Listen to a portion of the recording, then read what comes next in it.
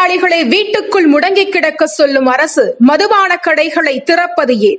Corona தடுப்பு நடவடிக்கை ஊரடங்கு என கூறி குடிமகன்களுக்கு மட்டும் சலுகை கொடுப்பது ஏன் என அடுக்கடுக்கான கேள்விகளை முன்வைக்கிறார் அன்றாட பணியை இழந்து தவிக்கும் பெண் கட்டுமான தொழிலாளி. அவரின் கதறலை நாமும் கேட்கலாம். போலீஸ் சொல்லுங்க, ஐடி கார்டு கொடுத்தா பாட்டில் கொடுக்குறேன்றாங்க. உயிருக்கு எதுவும் பாதுகாப்பு இல்லை, அப்புறம் எதுக்கு ஆதார் கார்டு? வீட்டை விட்டு எங்கேயுமே நவராத இருக்கோங்க. இன்னைக்கு பொருளாதாரமே இல்லாம இருக்கும். இன்னைக்கு 10 ரூபாய் இல்லை, எங்களுக்கு ஒரு காப்பி குடிக்க வழி இல்லாம இருக்கும். அதெல்லாம் வந்து ஏழை மக்களை பார்த்தா அது புண்ணியம், அது நாட்டுக்கு நல்லா சேவை செய்யறது அர்த்தம். அரசாங்கம் அப்புறம் என்னத்துக்குங்க? இதெல்லாம் ஒரு அரசாங்கமா?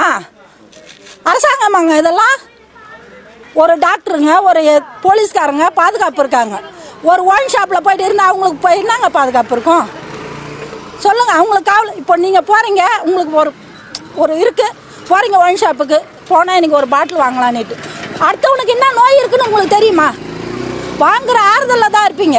அவனுடைய நோய் நீங்க சரி, நீங்க வீட்டுல சரி கொடுக்கலனாலும் பரவாயில்ல, அந்த நோயை கொண்டு வந்து வீட்டுல தானங்க சேர்ப்பீங்க. இதனால எத்தனை பேருக்கு பாதிப்பு? அப்புறம் என்னத்துக்குங்க ஊர் அடக்கம் போடுறீங்க? அதனால நாங்க கொரோனாவிலே செத்து போகலாமே. நீங்க இது திறக்கிறது நாங்க கொரோனாவிலே செத்து போகலாம். ஒரு மாற்று மருந்து திறக்கல, அதுக்கு வழி கண்டுபிடிக்கல. மக்களை காப்பாற்றுறதுக்கு வழி கண்டுபிடிக்கல, அதை செய்யல. ஒயின் ஷாப்பை திறக்கிறது அப்புறம் என்னத்துக்குங்க சொல்லுங்க? அப்புறம் என்னத்துக்கு நீங்கள் அதை பண்ணவே வேணாவே? நீங்கள் மக்களுக்கு நீங்கள் ஊர் அடக்கமே போட வேண்டாம். இந்த பாருங்க, அந்த பாலத்தை அடக்க வச்சுருக்காங்க. சரி, எதுக்கு? நம்ம நாட்டுக்கு நல்லது தான் செய்கிறாங்கன்னு தான் நாங்கள் ஊர் அடங்கியிருக்கோம். அப்புறம் இதெல்லாம் என்னத்துக்கு ஊர் அடங்க? அப்போ மக்கள் நல்லா வெளியே தான் சுற்றுவாங்க. ஊர் அடக்கம்னு சொல்லவே வேண்டாம். கொரோனாவில் இப்போ இல்லை தெரியாமல் எப்போ ஜனவரி மாதம் வந்தது, நாங்கள் தெரியாமல் தானே இருந்தோம். அது வரலாம் அந்த மாதிரி விட்டுட்டு போங்க. நீங்கள் பாட்டு உங்கள் இஷ்டத்துக்கு நடத்துங்க, நாங்கள் எங்கள் பேச நடக்கிறோம். நாங்கள் எங்கேயாவது போனால் ஏதோ 10 ரூபா சம்பாரிச்சு கூட ஏதோ இது பண்ணிக்குவோம். எதுக்கு ஊர் அடக்கம் போட்டிருக்குங்க? நாங்களாம் கட்டுமான தொழில் செய்கிறோங்க, சித்தாள் வேலை செய்கிறோங்க. நாங்கள் இன்றைக்கி போய் நீலாங்கரில் கபாலேஸ்வரர் நகரில் மார்க்கெட்டில் நின்னாதான் எனக்கு இன்றைக்கி பொழப்பு. அன்னாடம் காட்சி. நாங்கள் இன்றைக்கி 45 நாளாக வீட்டில் இருக்கோம். யார் கொடுப்பா? யார் இப்போ கொடுப்பாங்கங்க? ஊரடக்கம்னு சொல்லியிருக்கீங்க. எல்லா மக்களுக்கும் நம்மளால ஒரு பிள்ளைக்கு நோய் வரக்கூடாதுன்றனால தான் நாங்கள் இருக்கோம். அப்புறம் எதுக்கு ஒயின் ஷாப் திறந்துருக்கீங்க? ஆதார் இருந்தால் தான் சொல்லுங்க. ஒரு இதில் கூட ஒரு கோவில் சனித்தனத்தில் கூட கூட்டம் அவ்வளோ இருக்காது போல். நாங்கள் செய்தியை பார்த்து தான் வெளியே வரோம்.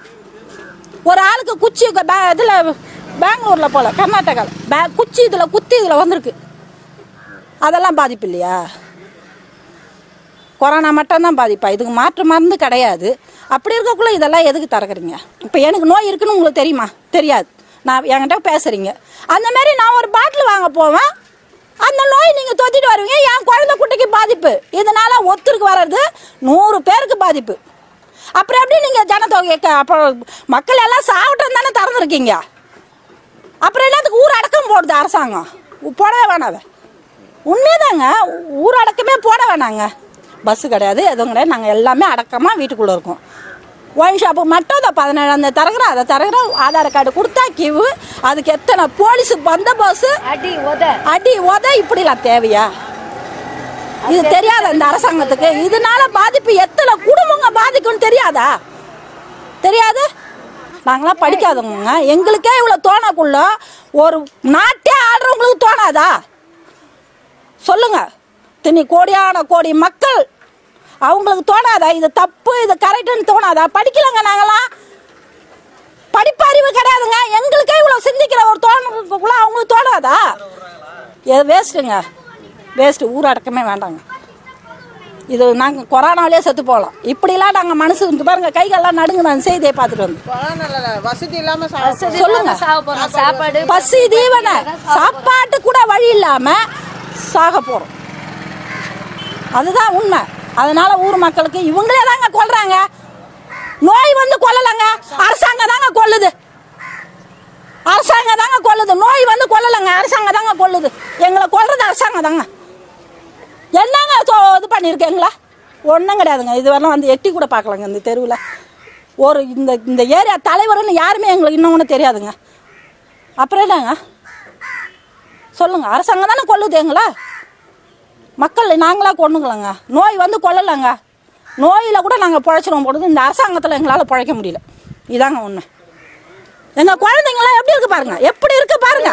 ஒருவேளை சாப்பாட்டு கூட வழி இல்லாம, ஒரு மாற்று துணி கூட வழி இல்லாம இருக்கும். நான் ஏன்னா அடுத்தவங்க கிட்ட பிச்சை எடுக்கல, யாசகம் கேட்கல. நாங்க எங்க உழைப்புக்கு இது இல்ல, நாங்க உழைச்சாவே எங்க புள்ளக்குட்டியை காப்பாத்திக்குவோம்.